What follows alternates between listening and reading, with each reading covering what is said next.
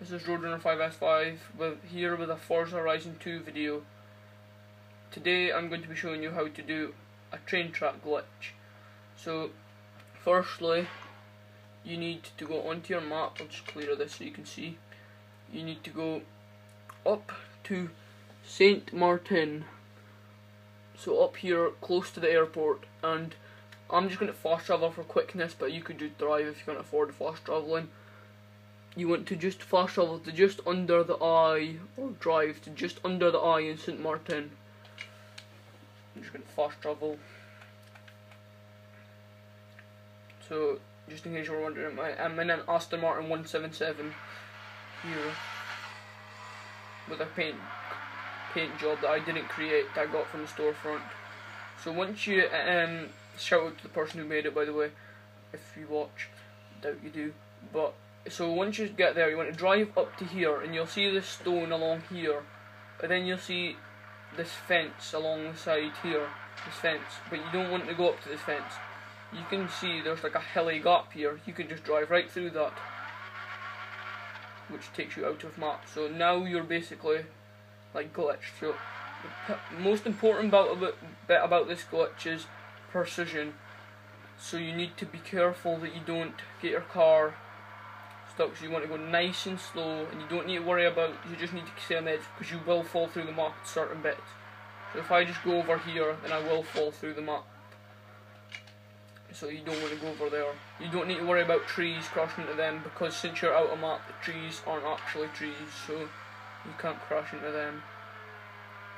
So you've got to drive quite far up before you can actually drive on the train track and get quite a cool picture. So you're going to go along here and stay quite close to the track, so just kind of use the driving line that I'm using. So you want to stay close to the track. Just go nice slow speed. I'm just going 30 miles an hour. So this bit you need to be careful. You need to just drive in this bit quite straight. You need to come out here, keep on driving onto this bit. Now you can kind of drive about more past this tree, and you're on the train track. I think you can actually just go in just before this tree, but that tree's kind of the bits you notice. In Forza logic, there is a tree in the middle of the train track, just back here. Look, there's just a tree in the middle of the train track, because why not? And even this trees are like really close for a train going past, but Forza logic, there's just trees and train tracks. So you can drive along a bit of this road. It would be quite cool for online for doing it, but the only thing about doing this glitch online is you can't rewind, so if you mess up, you mess up. This is the barrier though, you cannot get past this bridge. I'm just going to brake here because it might respawn me under the bridge. If you keep on driving, you either just won't get past, or you'll get respawned under this bridge, which is an official road.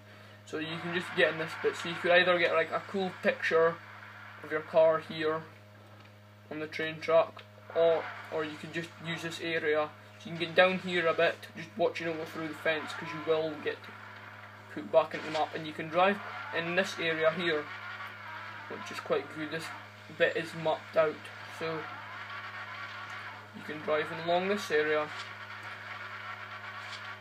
So it was just a short little video showing you how to do a glitch. Please like, comment and subscribe. Roadrunner 5S5 out.